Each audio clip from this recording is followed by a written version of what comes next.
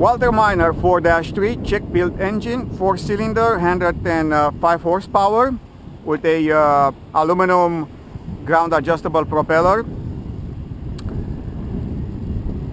I built a test stand. The engine was in shambles. It's completely rebuilt, modified to automotive spark plugs and wires. Retains the same original Scintilla Vortex magnetos.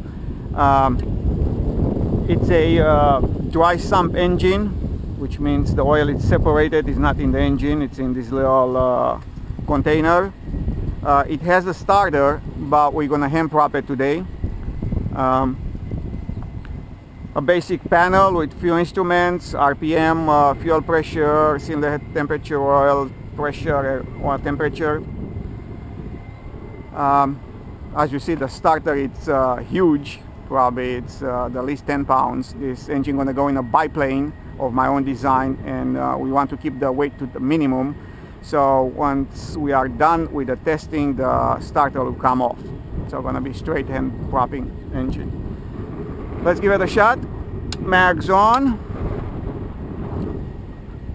Clear prop.